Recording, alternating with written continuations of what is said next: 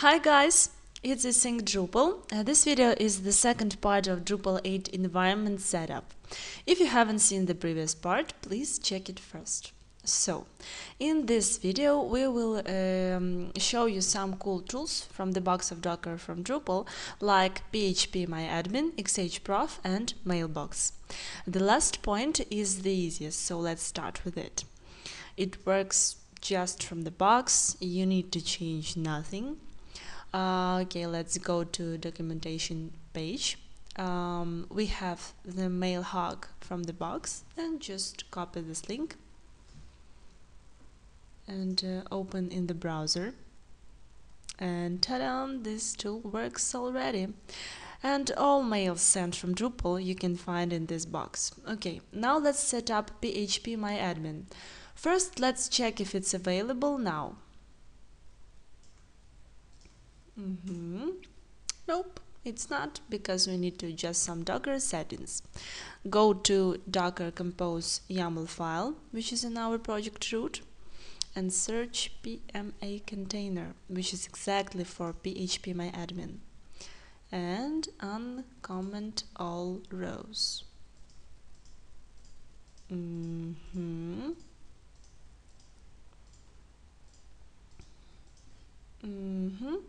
After that, we need to save file and go to console and again run makeup. This command will grab last changes in docker compose YAML file. Okay, you see that PMA container is run. Go back to our browser and reload the page. Yay, now we can manage our databases. Right now we only have Drupal for our Drupal 8 installation. Next point is how to set up xhprof for debugging. You can find its documentation in containers. So scroll down a bit. xhprof, okay. Let's go to our docker composer YAML file and uncomment couple lines. First will be this one. As you can see in this document, we need this line. Also, we need to add one variable from documentation to our settings. Let's copy and place to docker compose YAML file in php container settings. Okay. Also, we need to uncomment all settings for xhprof container.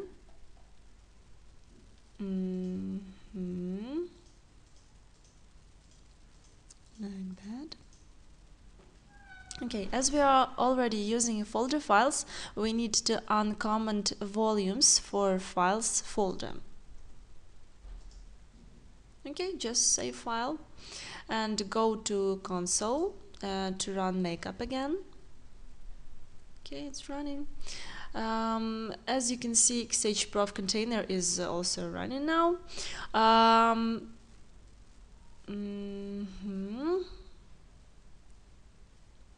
Good.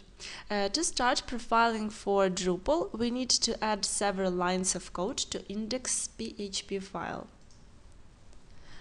These code lines we can also find in documentation.